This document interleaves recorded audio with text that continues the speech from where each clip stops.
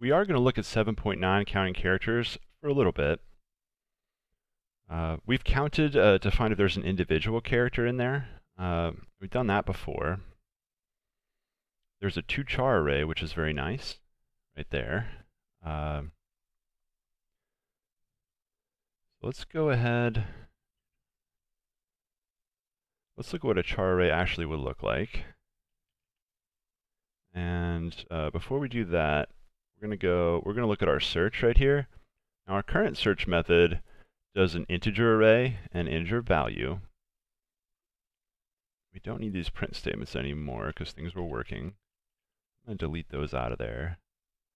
And I'm going to duplicate this whole thing, Control-Shift down, and all I'm going to do, I'm going to make these into characters. And the good news is character arrays work a lot like integer arrays, and you can compare characters with the double equal sign. So the search now works for character arrays, and it's just going to return the position of it. Let's look at count. Well, actually, first let's modify this toString to make it work for character arrays. Control-Shift down. So we're going to turn that into a character array. And good news is, result was not an int, result was a string, and you can concatenate anything into strings, so this will all work out just fine, and we're returning a string. So toString didn't need heavy modifications. That one's working right there. All right, let's modify count. So count took an int array, an integer value, and returned an integer count. So we're going to duplicate this. I'm just doing Control-Shift down each time. So character array, character value, and everything's the same. And you might be thinking, well, shouldn't we return a char? Well, think about what count does. It searches through an array and tells you how many times you've seen a value. So how many times should still be an integer. So that's still going to be an int right there. Close that up. So we made char.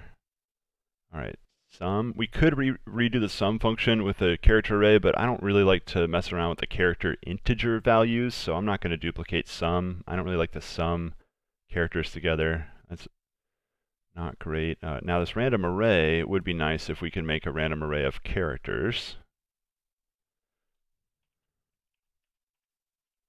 So it'd be public static char. Okay, so what's going to change?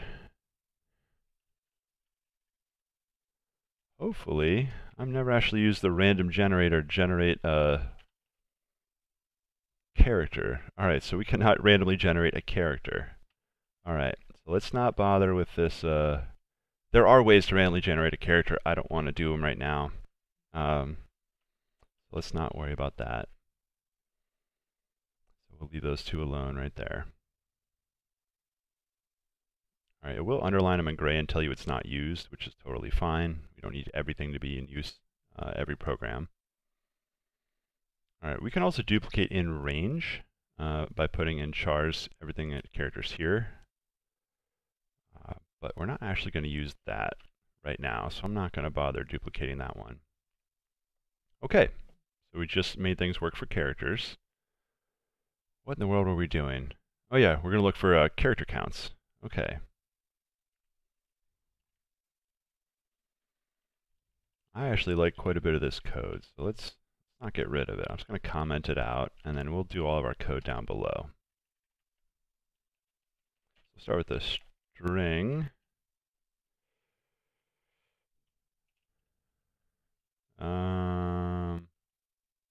Let's go strawberries. All right, strawberries are delicious. Now we're going to go, let's count, so int count equals nt s comma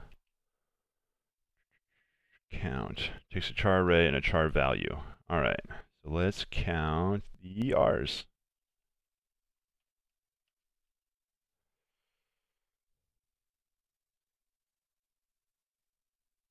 So our first problem, count doesn't take a string.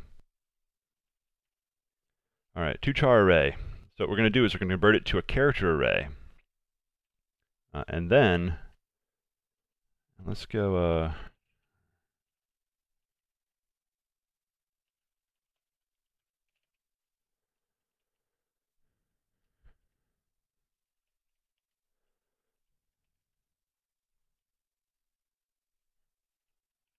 okay, trying to go too fast here. All right, so we're going to put our character array into count, and then let's sout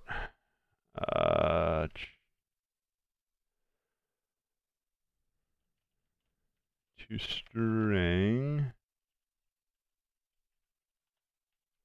char array. So we'll print out the character array, and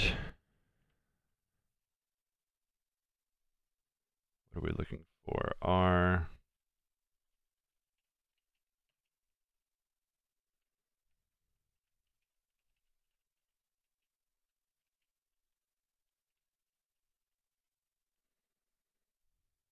All right. Why is this not happy? Oh, one more plus. All right, there we go. Oops, I hit debug. Not what I wanted. All right, there are 3 R's. 1, 2, 3. I agree. There are 3 R's. All right, we can search for any other letter we want. I don't always want to find R's. Let's look for S's.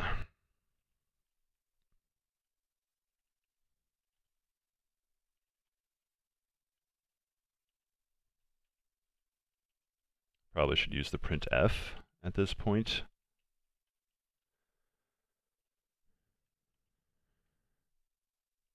All right, there are 1 S's. All right, wait, there's not 1 S. There's 1 S there, and there's 1 S here, but problem is that S is uppercase S. So a few ways to fix it. You can do subtraction on characters, but I think that's a bit crazy.